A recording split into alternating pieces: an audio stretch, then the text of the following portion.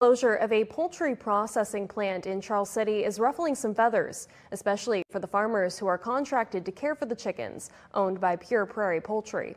ABC 6 News reporter Hannah Holland has been following this story and joins us live in the newsroom with more. Hannah?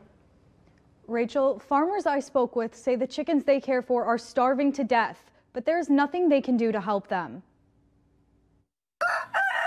62,000 chickens. That's about how many birds owned by Pure Prairie Poultry are living in the barns of Wisconsin farmers Terry and Dawn. Terry and Dawn own the buildings and care for the birds, while Pure Prairie pays for the food under their contract. These farmers say the agreement was running smoothly until just a few months ago.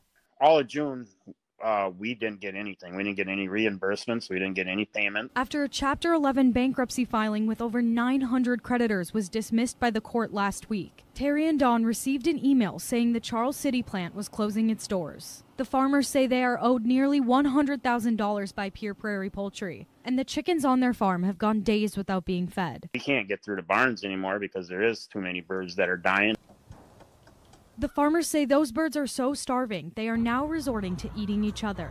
You can't give them feed at this point. They'll kill each other to get it. Terry and Dawn are heartbroken, but say there is nothing they can do at this point.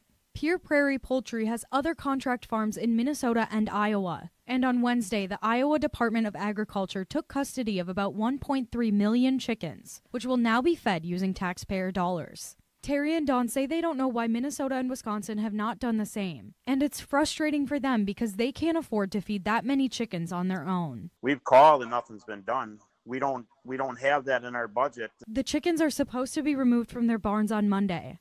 And though they will all have to be put down, Terry and Dawn say it will be somewhat of a relief. Can't wait till they're gone. I feel so bad, but I can't do anything about it. Pure Prairie Poultry has not responded to our requests for comment. Live in the newsroom, Hannah Holland, ABC 6 News. All right.